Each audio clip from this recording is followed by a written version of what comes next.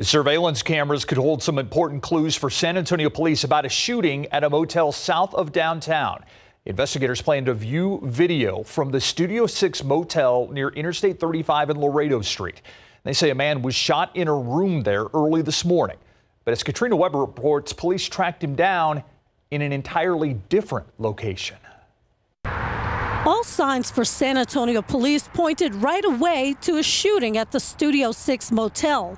At a room with a shattered window, officers arriving around 5 a.m. found shell casings outside and bullet holes inside in a restroom door. Still, there were some critical elements that were missing from the scene at I-35 in Laredo. No witnesses, no victim. We did have blood trail leading from one of the hotel rooms to the parking lot. Following that trail of blood and information from witnesses, officers soon realized the person who had been hurt here was gone. Within minutes, though, they found him, a man in his 30s who turned up at a downtown hospital. He had suffered several gunshot wounds, including some in his belly. Based on the severity of his wounds, he was transported to the University Hospital. Police say in the meantime, anyone else who had been with him disappeared. Early on, detectives had trouble actually finding witnesses to the shooting.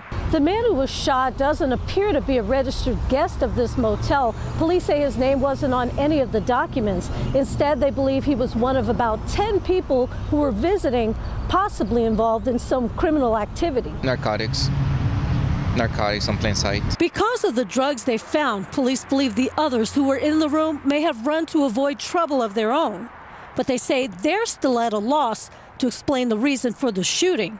Katrina Weber, KSAT 12 News.